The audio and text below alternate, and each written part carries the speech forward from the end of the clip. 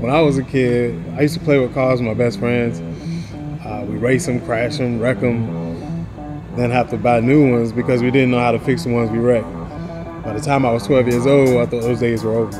And if it wasn't for me being in the National Guard, those days probably would be.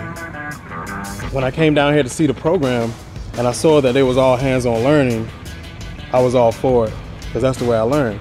And here I am standing here at 30 years old, and it's never too late. The National Guard gave me the discipline to pursue a career as an auto collision repair technician. And now I can fix some really big cars.